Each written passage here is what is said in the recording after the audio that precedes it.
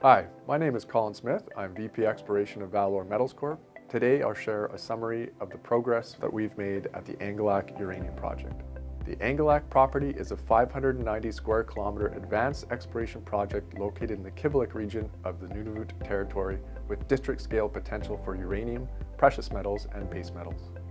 The property benefits from substantial prior exploration expenditures, including over $30 million by previous operators, over $55 million by ValOre, formerly named Kivalliq Energy, between the years 2008 and 2016, and an additional $11 million spent by ValOre this year. This investment has led to the development of an extensive exploration database with over 90,000 meters of drilling, district-wide geophysics and geochemistry, metallurgy, and a highly expandable NI 43-101 compliant Inferred resource estimate. Angilak's LAC 50 trend comprises Canada's highest grade uranium resource of scale over 20 million pounds outside of the Athabasca Basin and one of the highest grade uranium resources on a global basis.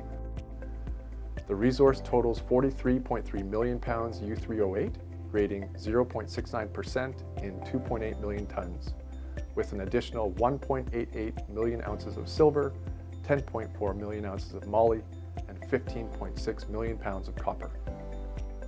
Not only is this uranium high grade, but is extremely shallow, with the resource deposits drilled from surface down to a vertical depth of 380 meters.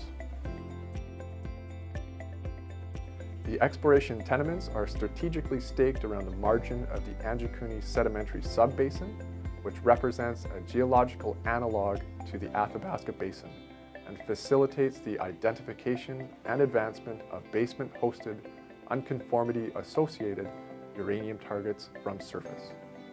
The district scale potential of Angilak was demonstrated and confirmed by the 2015 and ongoing 2022 drilling programs at the Dipole target, located 27 kilometers away from the LAC 50 trend on the opposing side of the Angilak subbasin, where multi-percent U3O8 mineralization has been drilled over significant widths in rocks and mineralization styles that are geologically analogous to the resource deposits.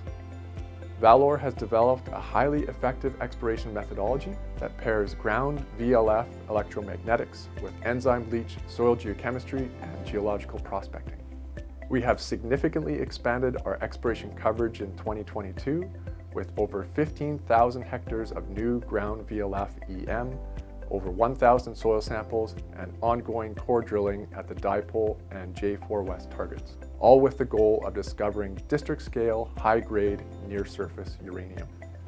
In addition to the significant regional exploration campaigns and resource delineation, we have also completed significant metallurgy on the LAC 50 trend deposits, including conventional alkaline leaching test work and beneficiation by means of radiometric ore sorting, and the results are fantastic.